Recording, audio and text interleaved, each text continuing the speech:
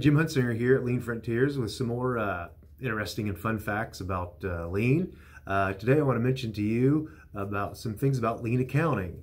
Many of you, especially those of you in the Lean accounting community, are certainly familiar with the books and articles by those Lean accounting pioneers like Mark DeLuzio, Brian Maskell, Gene Cunningham, Ori Fumi, even Bruce Bagley, Nick Katko, Jerry Solomon, and Bill Waddell. So excellent reads, this writings they've done over the years that they've shared with us and taught us. But actually those aren't the first books on Lean accounting. The actual first book on Lean accounting actually goes back to over 100 years ago. Actually, I have it right here. A book called Production Factors in Cost Accounting and Works Management by Alexander Hamilton Church. Now, he actually, I think, is a descendant of our founding father, Alexander Hamilton, and why he has that name.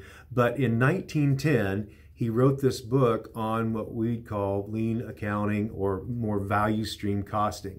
Now, obviously, he didn't use those words in language at that time he wrote the book, but is an excellent book describing what we would call value stream costing and the methods around that today.